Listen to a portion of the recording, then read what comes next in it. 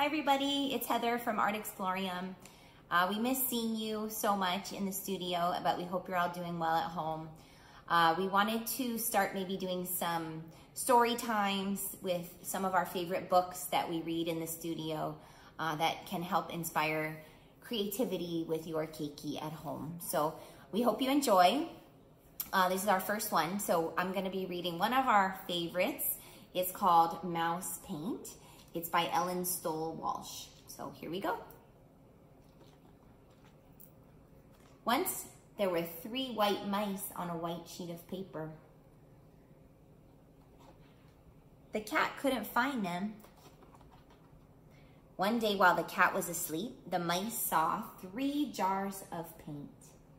1 red, 1 yellow, and 1 blue. They thought it was mouse paint. They climbed right in. Then 1 was red, 1 was yellow, and 1 was blue. They dripped puddles of paint onto the paper. The puddles looked like fun.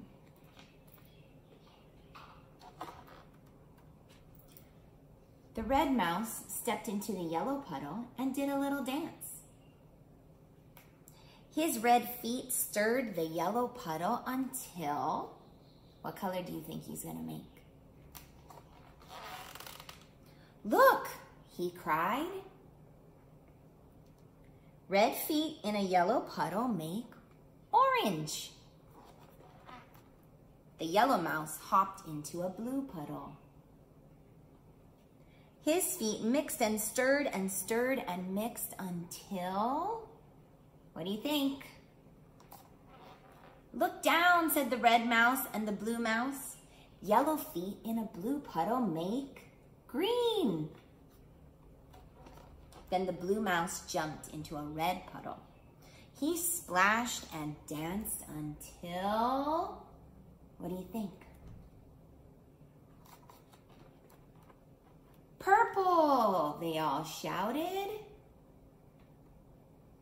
Blue feet in a red puddle make purple. But the paint on their fur got sticky and stiff. So they washed themselves down to a nice soft white. Can you see where they washed themselves down? Cat's not going to be happy. And they painted paper instead. They painted 1 red part and 1 yellow part and 1 part blue. They mixed red and yellow to paint an orange part, yellow and blue to paint a green part,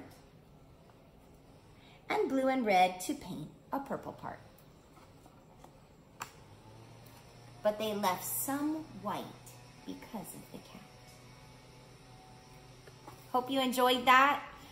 We'll start doing some more of these as we go along, and we're also posting some art activities that are easy to do at home with supplies that you have on hand. You don't need to go buy new supplies for most of our projects. So we'll keep on posting those, and I hope you enjoy. Check out our Facebook and our Instagram for more information. Take care. Miss you guys. See you soon. Bye.